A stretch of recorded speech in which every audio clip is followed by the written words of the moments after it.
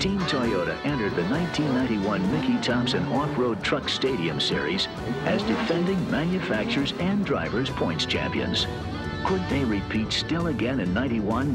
Well, I think in any form of racing, every driver wants that number one. And the year that we had in 1990 is going to be hard to beat. The season started well. Stewart took second place in Anaheim, then second again in San Diego, where Millen placed third. I don't think you have to be fastest all the time, but you must be the most consistent.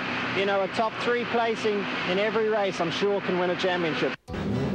In the next 2 races, Millen did better than a consistent top 3. He took a first in Pasadena, then first again in Tempe, Arizona, where Stewart placed third. Team Toyota had an early season lead.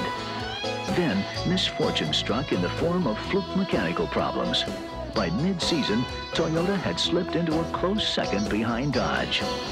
However, at Oakland, the last event of the 10-race season, Team Toyota fought its way back, and the 2 teams were tied going into the final race of the evening.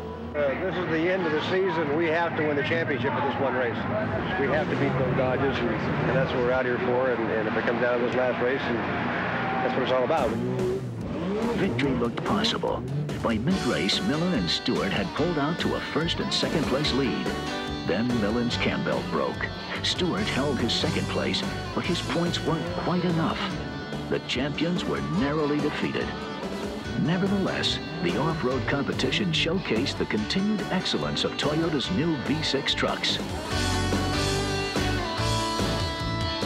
Taking off-road racing to the desert, Toyota's Ironman, in fact, won the overall title in 3 of the 4 crown jewels of the Score HDRA series: the Nissan 400, the Baja 500, and the Nevada 500. Win or lose, Team Toyota is a very visible, very tough off-road competitor, providing inspiration and exciting entertainment to many, many Americans.